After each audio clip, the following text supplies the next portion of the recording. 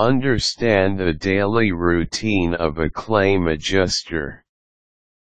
If anyone has tried to contact a claim adjuster, whether it is a claim in auto, homeowners, or workers' compensation, you might have found that at times, a claim adjuster can be a bit difficult to get a hold of. The reason why an insurance claim adjuster may not be as readily available as one would like is due to the amount of work and pressure that lays on the claim adjuster's shoulders.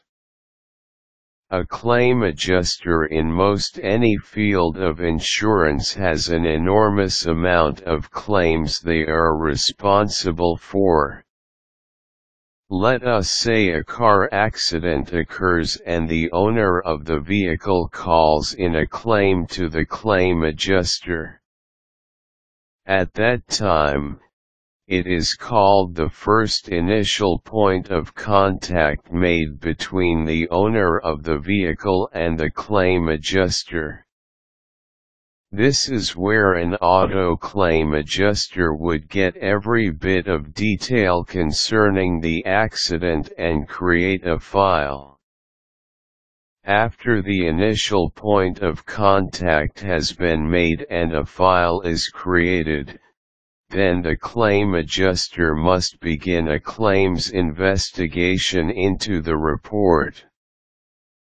This can take days at times, due to having to get a hold of the actual crash report, any witnesses involved, and possibly having to go to the scene of the accident.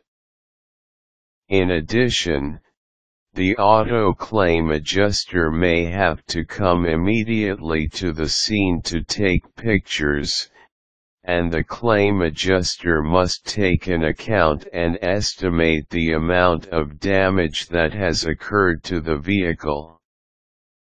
If an attorney is assigned to the case, or the owner of the vehicle goes to the hospital, then those additional contacts need to be by the claim adjuster during the investigation process, and many times over the life of the claim.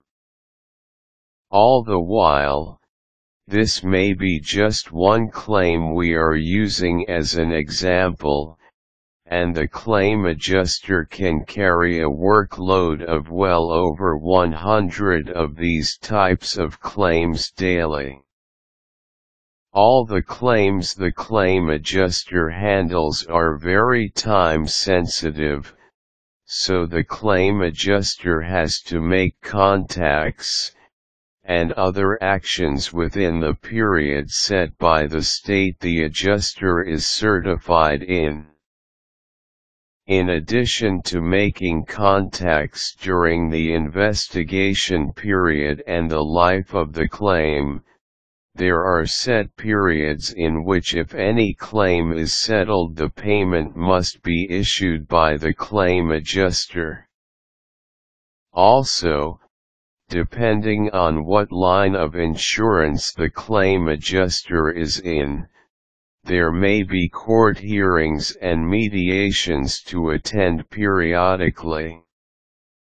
If the insurance claim adjuster does not act in accordance with the time period set by the Department of Financial Services, then the claim adjuster can be fined and possibly cost their employer a fine.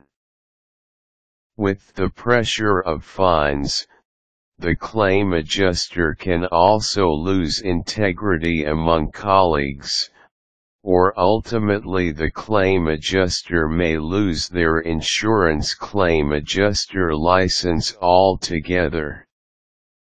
With deadlines a claim adjuster must adhere to and also a daily diary to continuously review, issuing payments, and attending court hearings, it is no wonder why a claim adjuster may not return a phone call as quickly as one would like.